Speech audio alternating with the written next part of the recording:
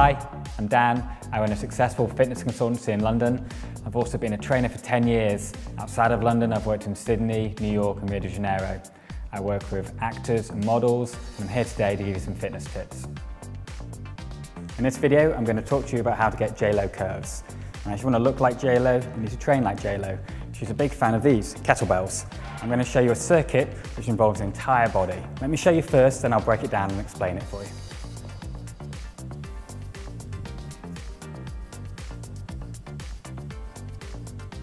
One more time.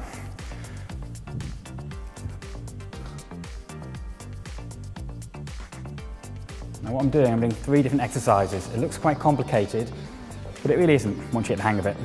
First exercise is the swing.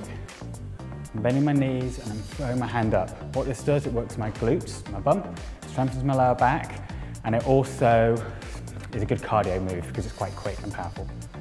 Next, when the kettlebell is here, I'm pushing it up. That's essentially a shoulder press. What this does, it tones my shoulders. And finally, I'm doing something called a windmill.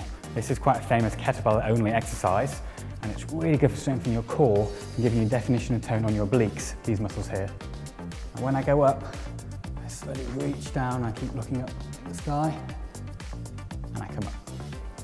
So you put them all together, you have the swing, the shoulder press, and the windmill.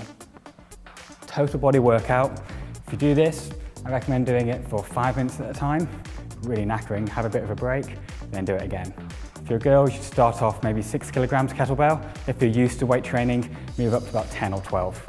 And there's some tips on how to get J-Lo curves.